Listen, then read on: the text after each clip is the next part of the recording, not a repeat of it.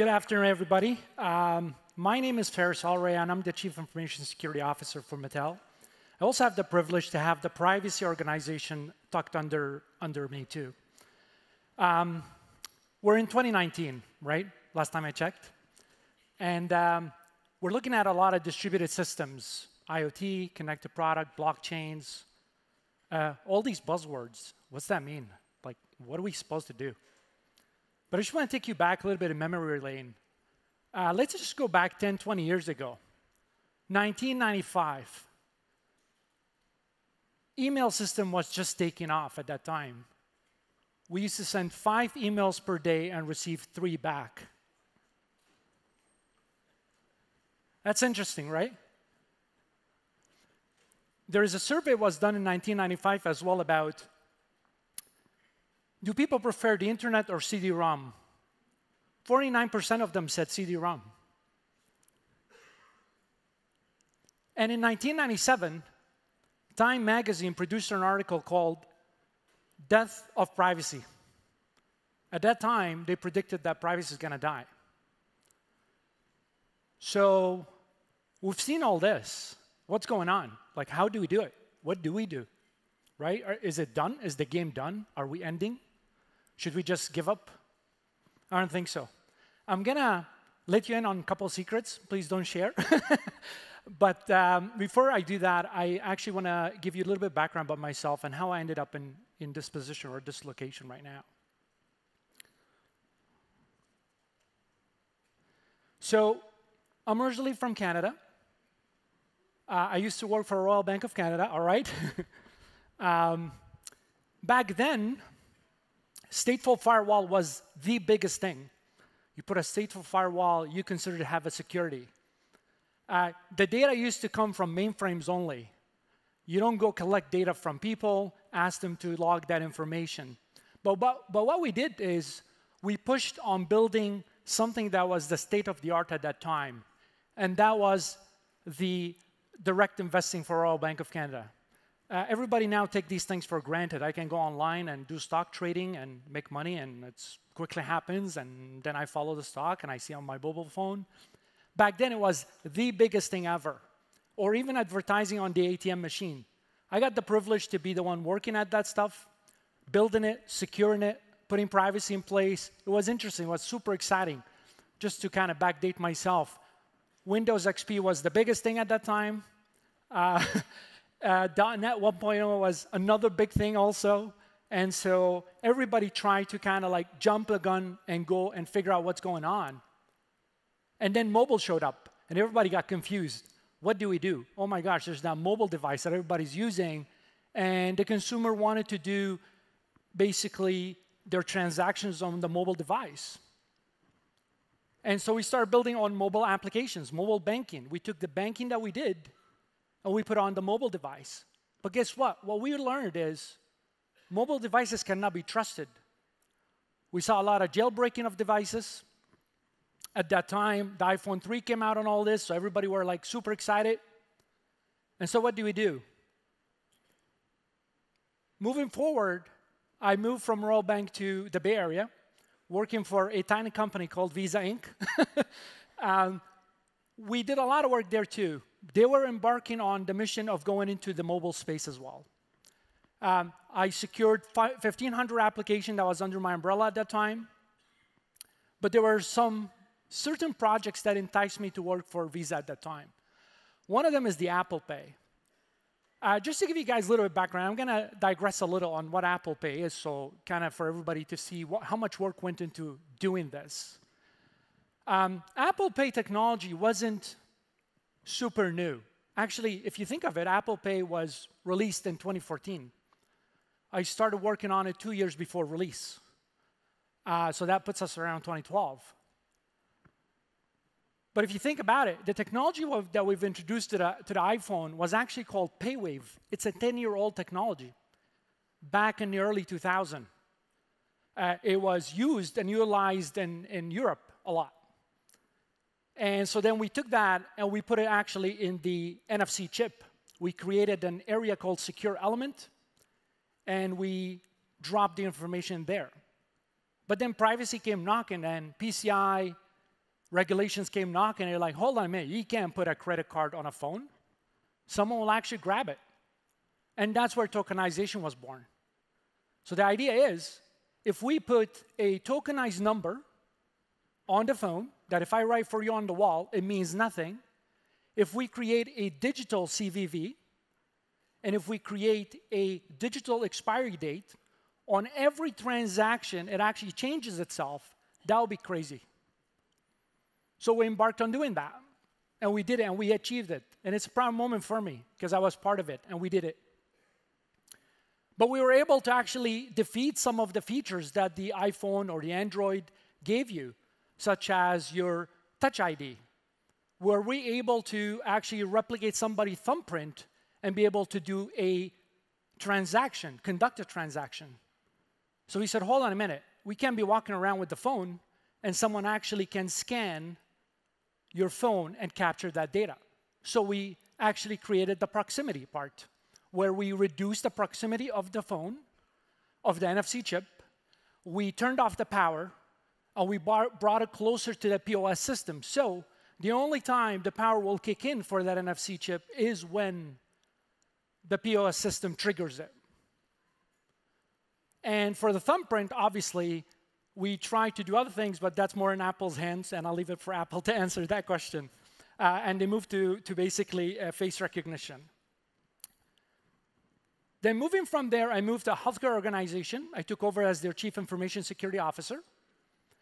And healthcare, just to kind of set the context for everybody, it's a bit behind. And my apology to everybody that works in healthcare. I love everybody there, by the way, just so you know. I spent awesome time. But the groups in healthcare wanted to bring healthcare to the 2019 world, to the 2018, 2017 world. They didn't want to be stuck behind.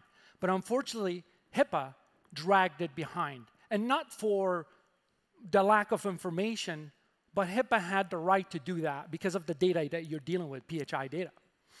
So what I was brought to help with is introducing machine learning. So we're able to connect with the doctor over an iPad or phone. Then you're able to order your prescription through DoorDash. And then you're able to communicate. But as well as your physician will know a lot of your symptoms before you even actually talk to them. So they can start diagnosing you earlier before you even hit that talk button or chat button. So that was an interesting space, and we did a lot of work in that space on how do you manage machine learning, how do you manage data analytics, how do you manage data collection in that space? It's an interesting space, but how do you do it, right? So there's a problem called the infer control, right? That data, it infers to somebody's life. That data infers to somebody's location. Right? Not like in the PCI space where it's an actual number. This is your real data. Just give you a little bit of stats. If there were 1,500 credit card numbers that they were compromised, on the black market would be sold for $10. But if there's one PHI record that gets compromised, depending on who that person that owns that PHI record, it could fluctuate. It could be anywhere from $50 to $500 and even higher. So see the complexity between them. And then comes Mattel. Somebody asked me, why did you do that to yourself? You go from PCI to PHI and now to COPPA and kids. Just as an FYI, my customers are 8 years old. I love dealing with them. They keep me going. And I have a lot of them at home too. So what drew me to Mattel is the innovation that we're doing. First, when I got the call, I thought, hold on a minute. This is a toy company. It's Barbie, Hot Wheels, American Girl.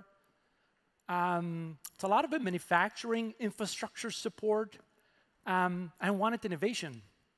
But when we talked, I realized there's a lot of innovation going on there.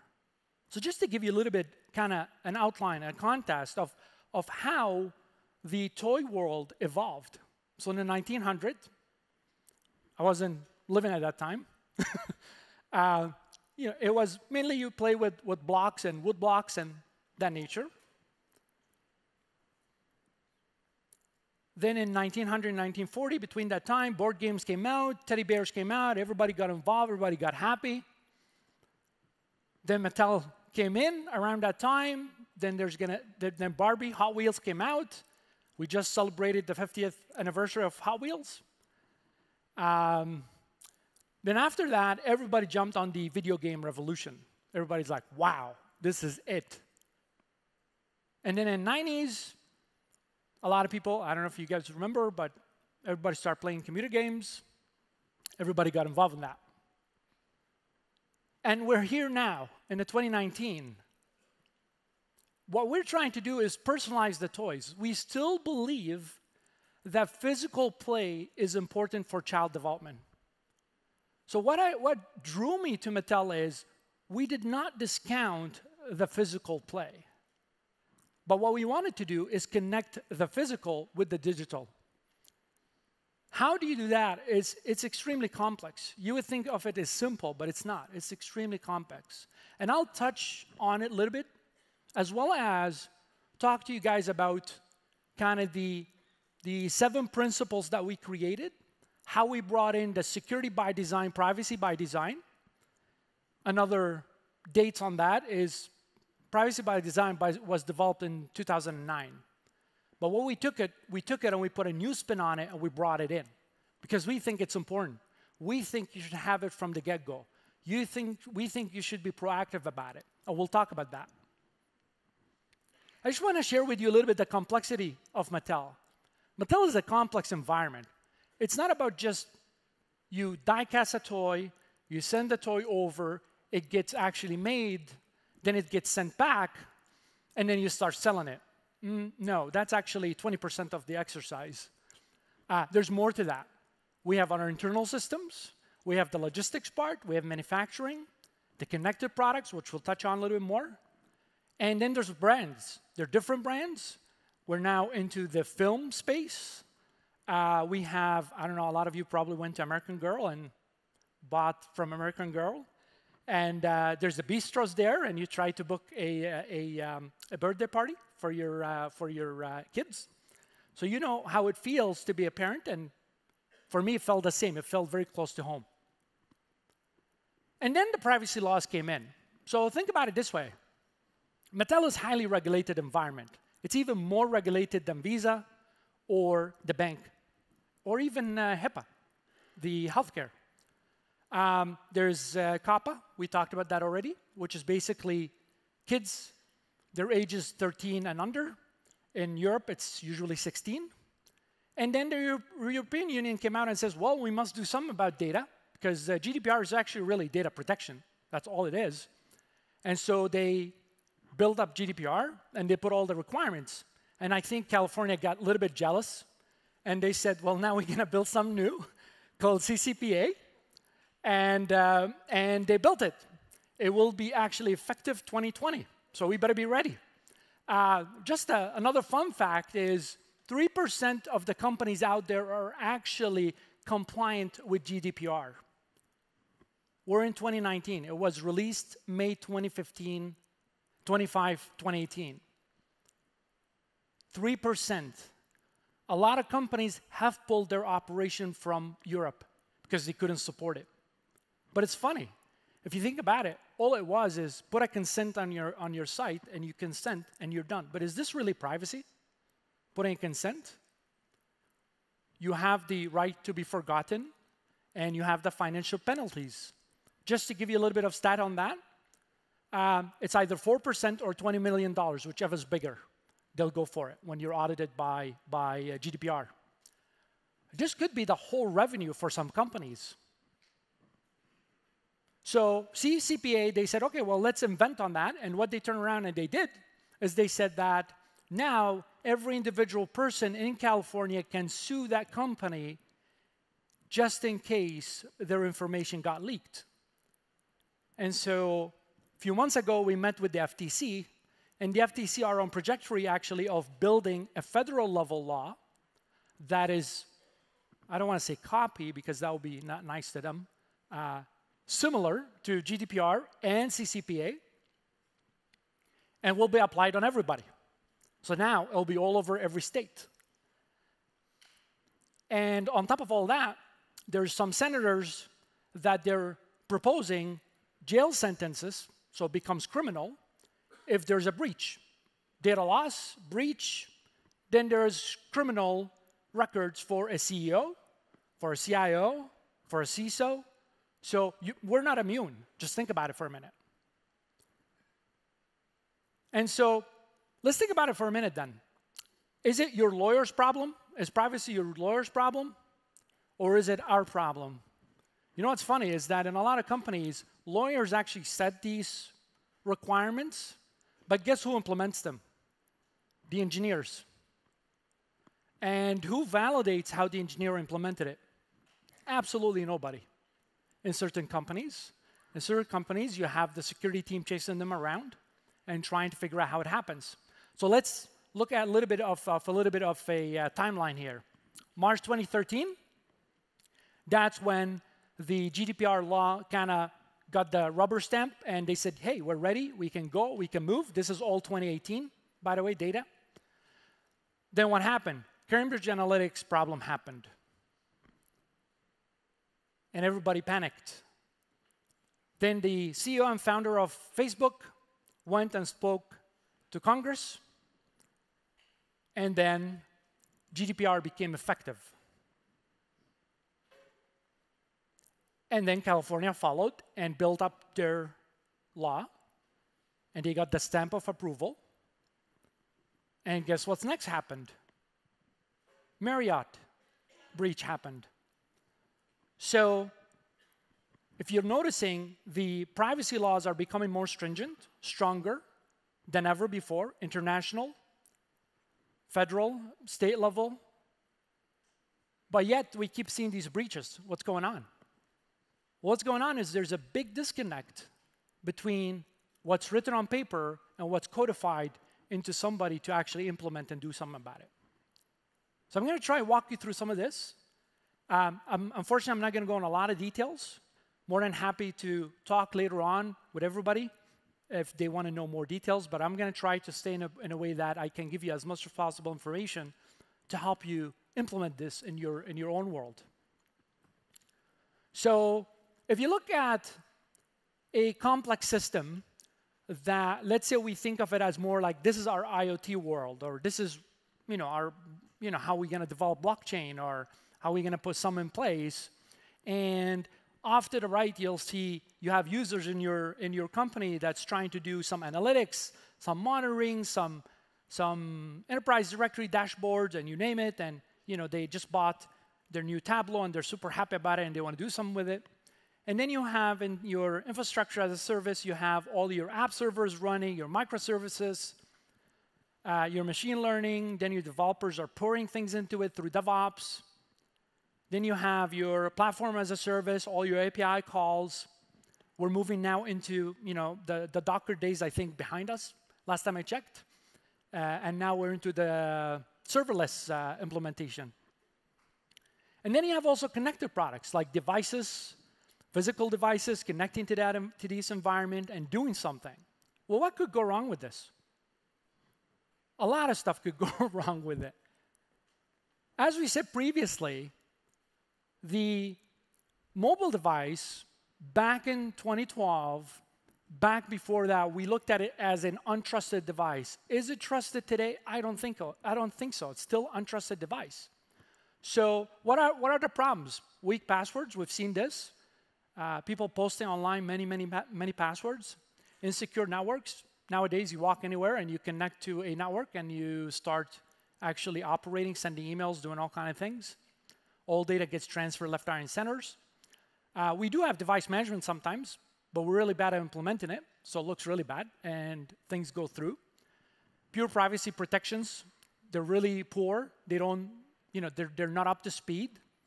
And then few security updates methods. For example, if you have an iPhone, it's forced on you. If you have an Android, well, it depends on the actual providers when they push it over.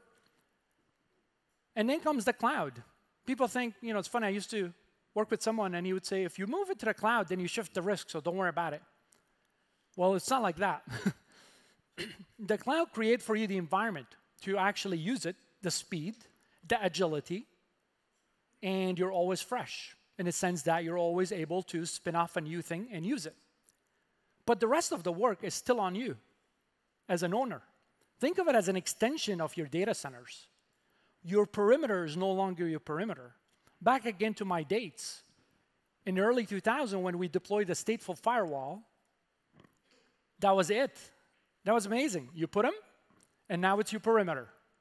Well, nowadays it's not. Why? Because the cloud you're using is an extension of your environment. Some people say, well, your perimeter now is actually your endpoint, your endpoint devices, your phone. Well, that's may not be true in certain scenarios. You have weak identity management on it. How many times we figure out who actually spun off from marketing a AWS instance? And how do we know what they're doing on it? And then they go hire a third party to build some for them that collects data and drop it in the cloud. And then the only time you find out about it if data start leaking. How do you manage that? Then weak identity. How do you allow who to access what? Then you have memory resources exploitation, account hijacking, and malicious insiders. Then data analytics. It's funny, we're good at collecting data, but we're really bad at analyzing data. We collect all the data. We don't do much to analyze it because we feel like it's good to collect data. And so we collect it. But there's a problem with that. The more data you have, the bigger the problem is for you. So it creates for you privacy issues because that data could be related to someone. Again, it causes that issue. Lack of real-time checks. There's data store issues.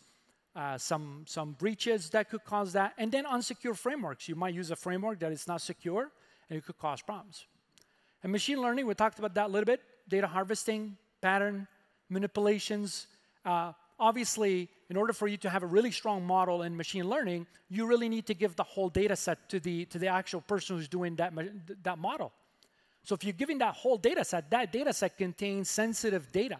It's funny, even in security, I tell my guys that, hold on, whatever data we're pulling into our SIM better be clean. Because sometimes we might actually pull something into the SIM that might have client data, user data, person's data, right? So then what did we do at Mattel? Like, how did we do all this? What we're doing, how we're solving those problems, right? It's, you know, I bore you enough with all the problems that I'm showing you. Well, hold on a minute. What's the solution? The solution, what we thought about, and especially in a connected product space, like we talked about having the physical and the digital world connected, allowing the kid to play on a physical element, the toy, and then once they're done, they switch over to the digital world and they continue playing and they don't lose that space at all. Because look at it this way. Kids nowadays, they know how to swipe before they wipe. Actually, my kids do that all the time, but anyways. The other thing too is a lot of kids now started to just play on devices. The other day I was at a grocery shop and I see this mom keep giving her phone to her kid and her kid dropping the phone. So I realized that's a game. And so I'm like, okay, so I think we should do something about that. So our goal is to bring back this physical play because it's extremely important for kids' development, for parents to be also part of that development. Because today, if we sit around in the living room, everybody's on their phone. Nobody's actually doing anything together. I mean, even sometimes watching movies, you do it separately because, hey, I don't like this movie, I like that movie. And so you start doing that too. So that's being lost. But hold on a minute. Now we connected those two worlds together. Remember, my customers are 8 years old. I'm highly regulated. What do I do? What's my chances of failure here? A lot. If that data leaked, I have a bigger problem than anyone else. Why? Because this is kids' data, right? So what we did is we devised a plan. We said, here's a strategy, and we also put principles.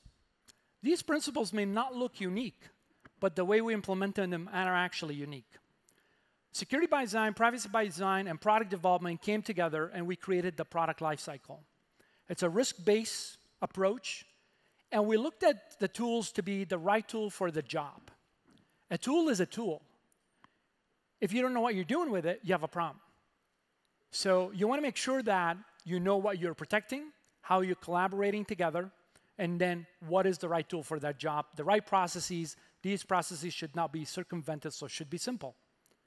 And there's governance and oversight over that. So the principles, let's talk about the principles for a minute. Number one, simple objectives and purpose limitation. The purpose behind this one is you want to simplify what you're implementing. You do not want to make it complex, because once you make it complex, it's not optimized, therefore your implementation is going to fail. So you want to simplify the implementation. And we work hard with our development teams, work hard with everybody to conduct threat analysis, to be able to allow them to think about simplifying their implementation and how they change it. So if you notice, we are super early in the cycle with our teams where they're doing the development, they're implementing privacy. We're super early. We're helping them. We're holding their hand. The idea is to teach them how to fish. Second one is data minimization. It's funny, when I start in a place, I usually see people have tons of data. I mean, today, do you know how much data you have in your world? I don't think so. Do you know how many data stores you have? The answer is probably not. Do you know how many third-party that have your data? I don't think so as well, too. I don't think anybody has 100% coverage on what their data is. Well, we should do something about that. So what we did is we looked at it from upside down. We're like, we start with zero data. You should start with zero data, not 20 million records, not 50 million records, zero data. And we incremented that based on requirement, necessary need, simple objective, and that's what decides what data it is. And if we need to tokenize it, we'll tokenize it. If we need to anonymize it, we'll anonymize it. Then we did end-to-end security. Well, where's end-to-end security? Is that part of the space within the development world? Is this also in the infrastructure space? It's actually everywhere, end-to-end, starting from when you start writing on a napkin, all the way to release and post-release. Layered security. You've seen this many times. I don't need to harp on it a lot. You know what it means. The different layers to protect your environments. It is important. You need different gates. Remember, your perimeter is not your perimeter anymore. It changed. You don't have that castle anymore in the wall. It's all broken down. Least privilege. Again, same concept as the data minimization. Start with the least amount of privilege for whoever is touching that environment or that data. Fail securely. You're allowed to fail. You should fail. It's a good thing to fail. I tell my kids that you need to fail because that's the only way you'll learn. But guess what? You cannot fail and show everything. You need to fail and fail securely so you can learn from it, but don't cause bigger issues. Zero trust. This has been overused by so many people. We look at it differently. We kind of look at it more like trust but verify. Apply it in every instance. This is just not about network. It's not about the phone only, in perspective to the whole thing.